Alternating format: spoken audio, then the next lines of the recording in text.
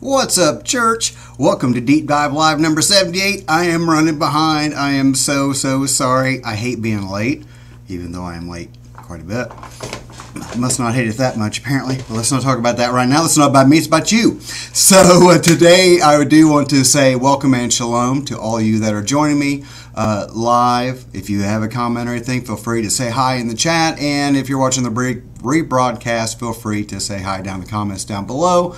Today we will be picking up in the book of Acts, chapter 5, verse 1, with a very curious passage, something that inquiring minds want to understand.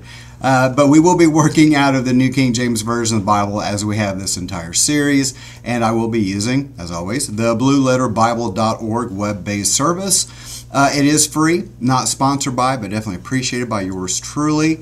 It has been my program of choice because it is one of the few that are free on a Mac. If you got a PC, you can get a bunch of free ones, but if you've got a Mac, definitely limited options, but this has been a phenomenal tool. So absolutely 100% would totally encourage you to use this service as much as possible, and feel free to support as well. Before we get started, we will be going to the Lord in prayer. If at any time, if you ever have a prayer request, a question or a comment that you don't necessarily want to leave in the chat on the live or down in a comment on a rebroadcast, you can send that directly to me at tgikquestions@gmail.com, and that is a For My Eyes Only site email. I keep calling it site. I wish I had a website. Anyhow, so before we get started, as is our habit, we will go to the Lord in prayer, and then we will jump into our study. Dear Heavenly Father, I thank you and praise you for the day that you have given us. Thank you for the opportunity to come forward and study your word once again. And Lord, as I pray that you would help me, guide me, and direct me as we go through this confusing passage, and help me to be able to relay the meaning behind it and how it applies to us as we live our daily life. I pray that in all these things, Lord, that we come closer to you, grow stronger, walk closer to you above all other things, and to be a light in this dark and dying world. Thank you and praise you for all that you've forgiven us, for all your blessings, because we know it's only through you that we have those things. And we ask all of this in the name of your Son, Yeshua, we pray. Amen. All right, gang, let's bounce on over here to a screen that I have not shared yet, because I was running behind and I did a boo-boo. So let's fix my boo-boo. Let's get this over here right. That way you can read it a little bit better. So now this is Acts chapter 5 verse 1. Obviously, let me get a drink of coffee here real quick. This is the, if you know anything about, if you were raised in church at all, the story of Ananias and Sapphira is a commonly repeated story in Scripture. But again, this is first century church. This is what the church looked like after the resurrection. So this is the example that is laid out for us as New Testament believers. The book is called the Acts of the Apostles. It is the history that picks up immediately after the ascension, and actually, well, in Acts actually literally brings in the last part of the book of Luke, and then streams it on into what happened immediately thereafter. So as a way, which I love the way it does that, is because it lets you see that this is a stitched together mosaic that we have. And so unfortunately, when we have something broken up like we have the books of the Bible, you don't really see like the cohesiveness of it. So as a matter of fact, let me do something here real quick, because I can do this very quickly in this program. So this is, you see this layout here. It says Acts 5. You have your chapter and verse designation for whatever book, and then you have them conveniently separated out. They generally represent a sentence or two or an idea. None of that is consistent. To be quite honest with you, it varies wildly on how they're split up, and they were done by an individual person. And the idea that was behind it was so that every week he could have about the same length of message covering the Scripture from Genesis to Revelation. So as he split it up, he felt like those sections were enough material for him to fill a sermon with. And so a very logical reason behind it, but not a divinely inspired reason behind it, in my humble but accurate opinion. Because many of the separations, many of the places where we have a new verse or a new chapter, it is literally in the middle of a thought. It's literally in the middle of a thought. So it is probably better read in this format. Now, this is in a paragraph format, in which many Bibles are laid out like this. The My Daily Reader is laid out like this. And you see, this still gives you the verse. You still get chapter, verse 1. Then you see the 2, 3, and you still get all the annotation that you would normally have, but it's laid out in this manner, and it helps. I believe it helps us, as especially Western readers, to view it more in line as we would with any other book that we read, rather than this kind of itemized list that the verse gives us. I'm just don't even see it. I don't even see the chapter and verse markings. I just familiar with it. But for a person who is coming new to read the scripture for the first time, I would suggest this layout, because this is going to make more sense. I mean, this is how all writing works, right? You don't go to a major newspaper and it have an article and every sentence have its own line. That's just not how we do things. So again, I highly recommend for readers to use this format as a way to make sure that you're reading the same scriptures with the same idea. Sometimes there are scriptures that is this pertaining to what I just read, or is this pertaining to what is coming up? And so that matters. That can matter. So this is not that situation, fortunately, but just as a side thought, again, just trying to help everyone. How do I say this? I'm going to give you the shortcut to studying Scripture. Rather than doing it in a way that is ineffective, I want to help you get past that to ways that are effective. And reading the Bible, whatever version it is or whatever layout it is, in a manner that you are comfortable with is paramount. Because if you're not comfortable with it, you're not going to read it. Now, do you want a version that tells lies? No, you don't want that. But there's multiple translations out there, and there are many very good, very solid translations that are written in ways different than what you see in the King James or the New King James Version of the Bible. Again, because they understand that they're appealing to the market that they have. This is how people read modern English, so let's give them a Bible that's laid out in the same manner of modern English. So, no idea how I got off on that one. So, we're in Matthew. Lord help me. We're not in Matthew. Yeah, that was 68 episodes. Excuse me. I could have did another 3, but you're welcome. I'm just going to say you're welcome. All right. So, wow, I'm blushing over that. Yeah, it was long. Man, gosh, I'm like, how much can you talk about nothing? Acts 5:1. This is the story of Ananias and Sapphira. Just to let you know, again, as a reminder, this is the book of Acts. So this is post-crucifixion. This is post-resurrection. This is post-ascension. Okay? So Yeshua has fulfilled what he needed to fulfill while he was here. And then the Holy Spirit comes, as we see in the 2nd chapter. The Holy Spirit comes and gives power to the disciples to preach with boldness. And more things that we're going to get into as we go through. Again, not the point of today's topic. We're getting caught up here. So this is after all of Jesus' work is complete, and we are now into the ecclesia, the ecclesiastical portion of our belief system. This is the modern church, the called out ones, the set aside ones, the set apart ones. That's who Paul is talking about. Luke's talking about James, Peter. That's us. That's us. This is who we are supposed to be mimicking. Our church structure and our lifestyle after is the things that we will read from here on out.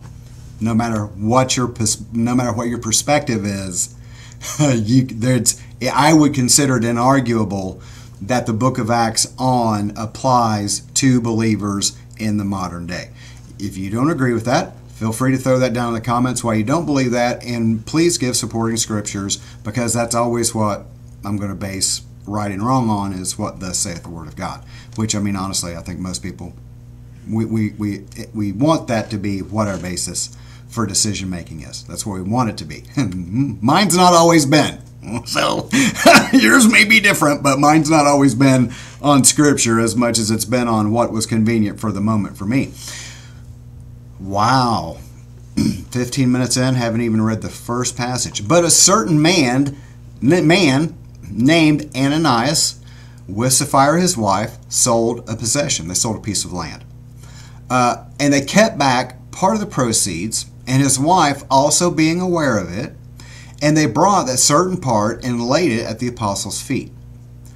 But Peter said, Ananias, why has Satan, why has the enemy, why has the accuser of your soul, why has he filled your heart to do what he does, which he's a liar and the father of it? He is the originator of the lie.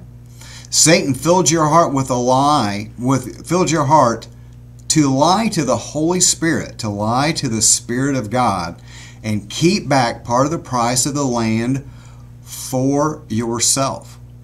For yourself. While it remained, while you had it, was it not your own? After it was sold, was it not in your own control? Why have you conceived this thing in your heart? You have not lied to men, but to God. So, one of the things that I want to point out here in this passage here is when Peter said, when Ananias, they sold a piece of land, and they could, let's say they sold it for $100. Wait more, okay. For $100, they sold this piece of land. It was that big. It was $100 they sold this piece of land. But they wanted to keep back $20. They could have went to the disciples and said, hey, I sold a piece of land, and here's $80 of that. And laid it at the disciples' feet, and could have walked on, and we would have never known that it happened. But see, the hook is they wanted the people to view them as an elevated person in the community. See, because what they saw is they see at the end of chapter 4, they see this other individual who's from Cyprus. He's not even from Jerusalem. He's from Cyprus.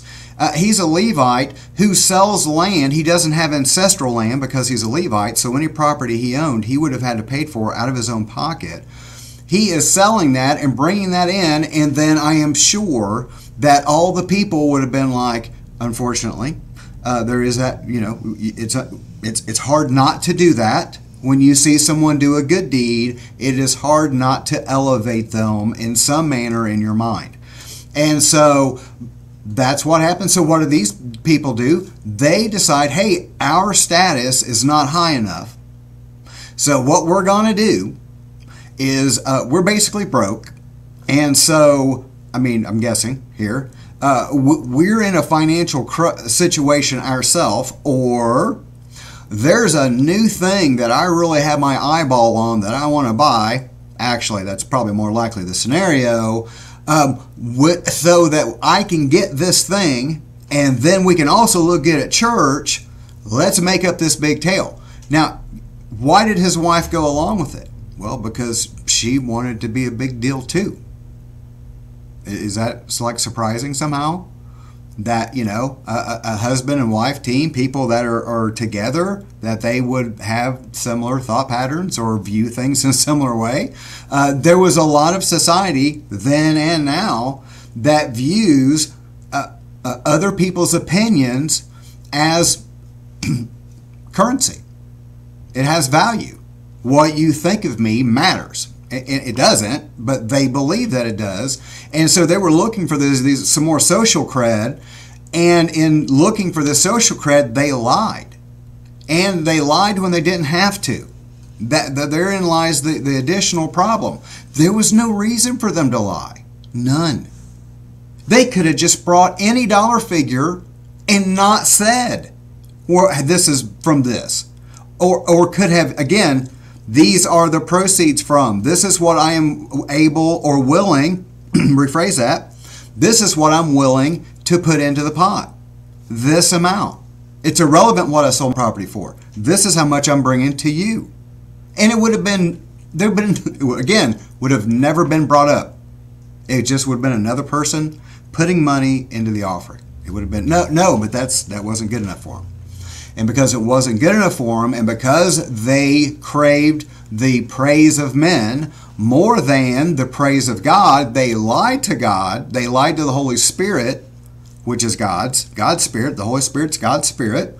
They lied to God in front of the entire congregation.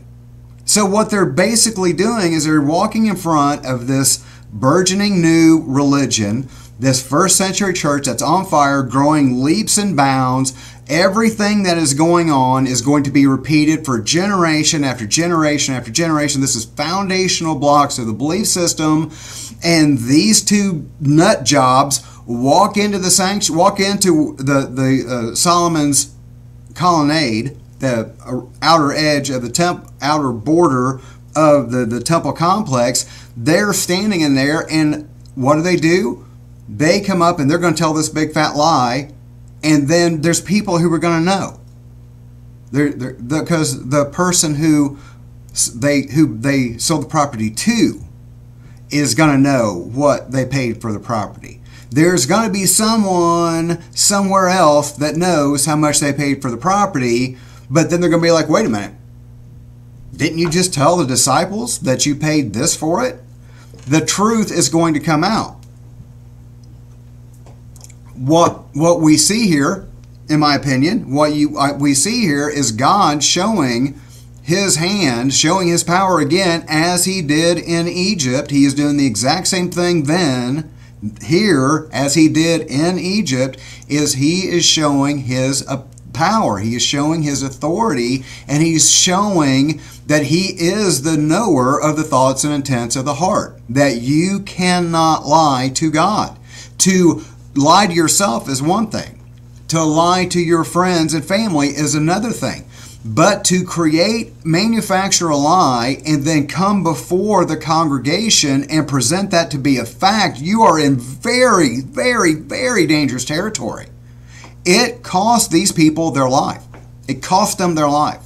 Because they came up with a lie. And they stood before the congregation and pronounced this lie to be truth. And it cost them their life. I'm hoping you're pulling that together, right? Okay, let's get on to the rest of our scripture. Obvious, isn't it obvious? To me, it's obvious that why did these people die? They lied. They told a lie. So what? They lied. Lots of people lie.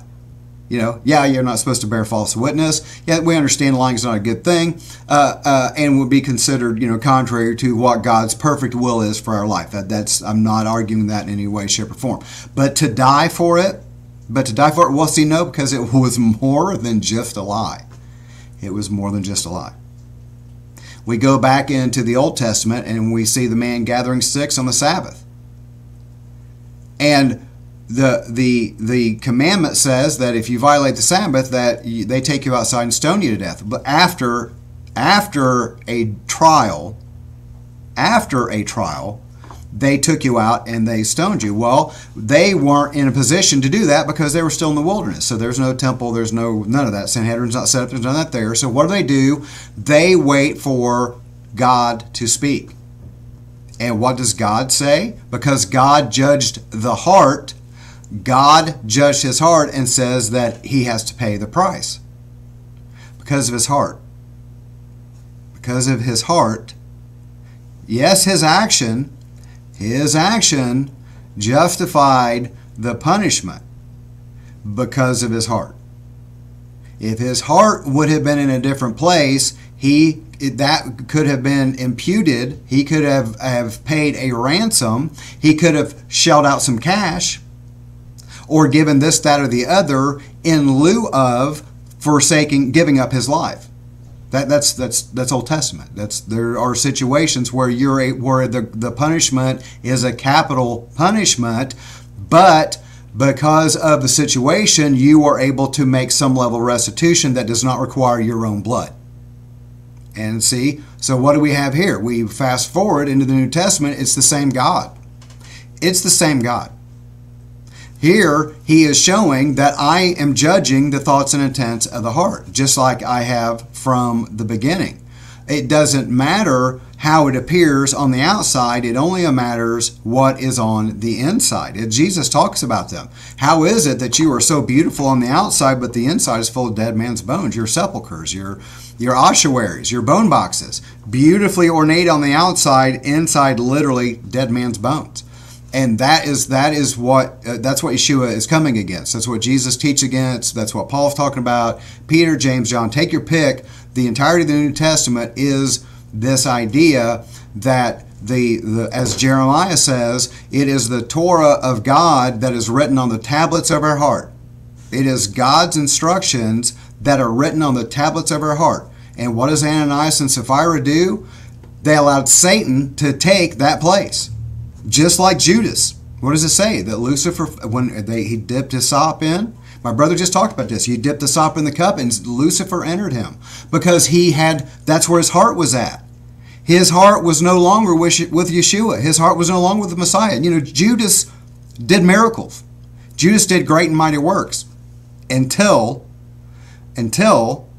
greed filled his heart. What do we see here? Greed filling the heart. These are greed of money, greed of position, greed of recognition, whatever it is. It comes in all shapes and sizes. But because of the condition of their heart, it cost them their life. And Peter says that you kept back part of the land. It was all yours. You had it the whole time. You didn't lie to men, but you lied to God. And then Ananias, hearing these words, fell down and expired. That breathed his last means expired. It literally, direct translations is expired. So great fear came upon all those who heard these things. And the young men arose, wrapped him up, carried him out, and buried him. In Jewish culture to this day, the day that a person passes away is the day they are buried. There's no storage. Even today, there's none of that. The day you pass is the day that you go into the ground because of how the Old Testament reads, and I agree with where they get that from. Acts 5:7 says, now it was about 3 hours later when his wife came in, not knowing what had happened. So this 3 hours, this is about a watch, the length of a time of a watch. 12-hour periods overnight. 12-hour period was broken into 4 watches, 4 3-hour watches. Which is when the guards would change, which is where that comes from. It's a military reference. But about 3 hours later, when his wife came in, not knowing what had happened, and Peter answered her, he says, tell me whether you sold the land for so much. And she said, yes, for so much. So she didn't just agree. She agreed and reiterated the amount, just so there's no confusion, that no one was misheard. Then Peter said to her, how is it that you have agreed together to test the Spirit of the Lord? Look, the feet of those who have buried your husband are at the door, and they will carry you out. Then immediately she fell down at his feet and breathed her last. And the young men came in and found her dead, carrying her out, buried her by her husband. So great fear came upon all the church and all who heard these things. 2 different groups, clearly. What we're looking at, and again, I just want to point out the importance of what this is rendering out here, is that, sorry for the shiner, I didn't get ambered, I rubbed my eye in it and it freaking bruised. And I got a sunburn out on the lake. Anyway, but not the point. One of the lessons I think that we can take from the story of Ananias and Sapphira is the fact that God does not change. And yes, we are under. It is because of God's grace through Jesus' shed blood, the sacrifice that He paid, that He made atonement for the transgressions that we should be paying. That I'm not, again, I base my entire ministry on that idea. how you get to heaven has never changed for me. How I live on this earth has, but how you get to heaven has never changed for me. But what you see here in this example, and again, this is post-resurrection, post-ascension, first century church, and you see people who God judges them in the manner as he judged back around Mount Sinai.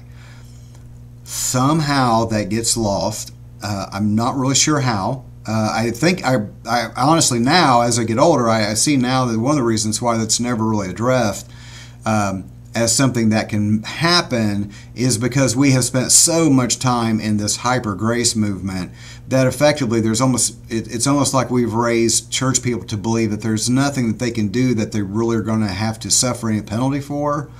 But I mean, cause and effect. Be not deceived, God is not mocked. Whatsoever man sows, that shall he also reap. Scripture does not contradict other scripture, and if you have a belief system if your belief system puts another scripture in contrast to what you're believing, then what you believe is wrong. You have to include all of it. All of it has to fit. Some of it can't fit, and bits and pieces of it can't fit. And these 2 chapters fit, but then the next 2 chapters contradict what I just told you the first ones meant. Well, yeah, it's because what you said with the first chapters is wrong, because the same letter has to agree with the same letter. The same Bible has to agree with the same Bible. That you have to use Scripture to define Scripture, and you have to understand these ideas that happen, that transpire. They're not allegoric representation. These are real events. Those are real people. They really happen, and they really put those people in the ground because of a condition in their heart, and they chose to bring that before the congregation and represent this lie as being true, and it cost them their life.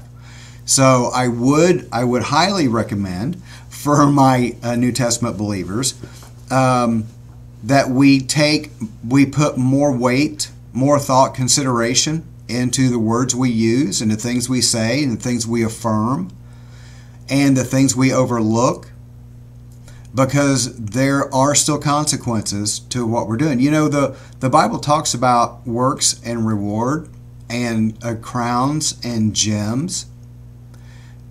Do you think those maybe have some kind of barometer to gauge how much a person has or doesn't have? Wouldn't that make sense? What do you think that might be based on? Maybe the faith without works is dead. Maybe that. Maybe what we do does matter. This is a very negative side of it, but it mattered. The other side would be true as well. So, just something to think about. All right, guys. If you ever have any comments, questions, anything like that, let me double check. All right, if you have any comments, if you're watching live, please throw that up in the chat. And on the rebroadcast, put those down below in the comments. I do greatly appreciate it. I love reading them and interacting. If you guys, if this is content that you enjoy and you feel I have earned it, please like, share, and subscribe. I would appreciate it. And if I have not, please let me know how I can correct that, because that would be cool. I would love to be, correct. And I'm not even sure that's possible at this point in my life. Why start now, right? Why start now? All right, I'm just playing. I'm totally playing. I'm right all the time. Anyway, so I'm going to have to go repent for that, but this ties into that. So, and I say this all the time. If you never remember anything that I ever say, remember this: read and pray every day. It will absolutely change your life. It'll change who you are. It'll change your picture of who He is. It will give you a walk that I promise you, it will give you a walk with the Creator of the universe that you didn't think was really true. It's not a fairy tale. He is a friend that sticks closer than a brother. Read and pray every day. It's all about relationship, right? All about relationship. All right. Love you guys very much. I will see you tomorrow night at 6. Yeah, 7. I changed time zones, I guess. I don't know. I don't know what I'm doing. All right, guys. Love you guys very much, and I will see you tomorrow night at 6. Bye.